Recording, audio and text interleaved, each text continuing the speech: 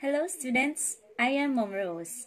If you are new to my channel, please don't forget to hit the subscribe button below and the notification bell for you to be updated on my upcoming videos. Happy learning!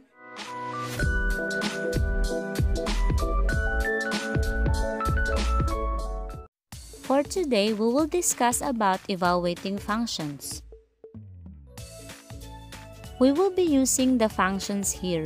But before that, make sure you know how to do GEMDAS.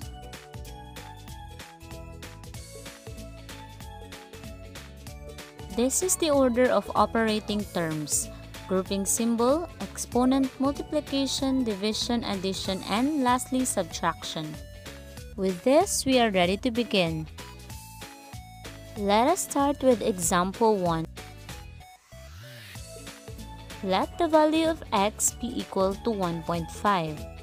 Evaluating functions is simply substituting a given value to the given functions. Let's start with getting f of x. X is now 1.5.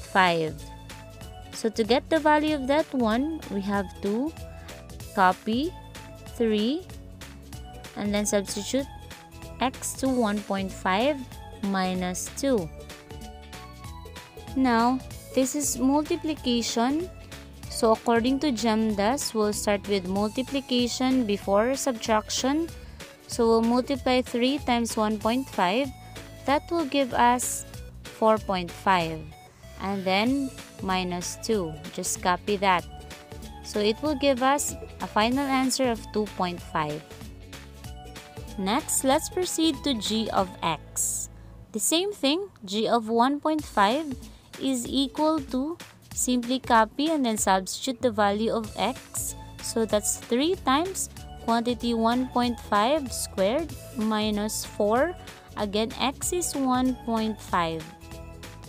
After that, we'll start with the exponent before multiplication. So we have here 3, 1.5 raised to 2. That will give us 2.25. And then you multiply this portion, so that will give us 6. Now again, start with multiplication before subtraction from our GEMDAS order. So this will give us 6.75. Then copy minus 6. So performing that one, it will give us a final answer of 0.75. Now let's start with h of x. Again, that's h of 1.5. So you will simply copy and then substitute the value of x. Square root of quantity 1.5 plus 4. Adding that, we'll have 5.5. Using your calculator, that will give us 2.34, and that is our final answer. Let us now proceed to r of x. Again, that's r of 1.5 is equal to, copy everything and then replace x by 1.5.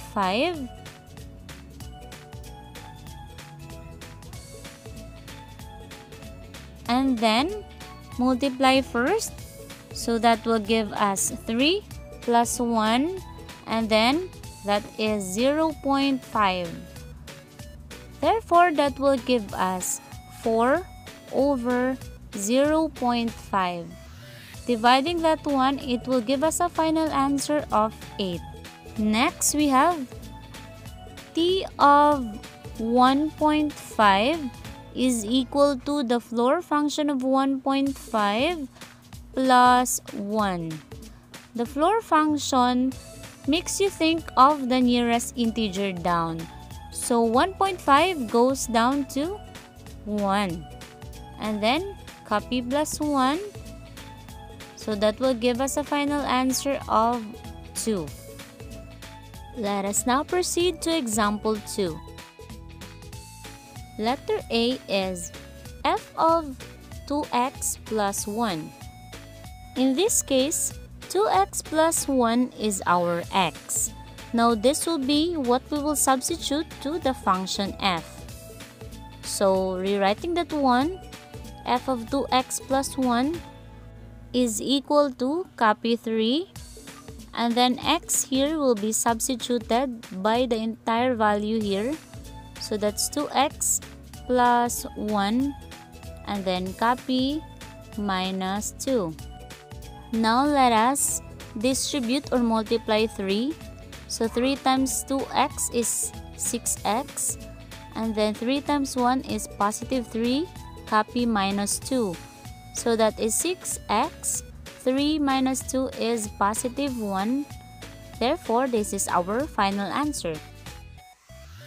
Let us now proceed to letter B with the given g of 4x minus 3. Again, this entire thing here will be our x. So we will substitute this one to our function g. Let's copy first. And this is equal to copy 3.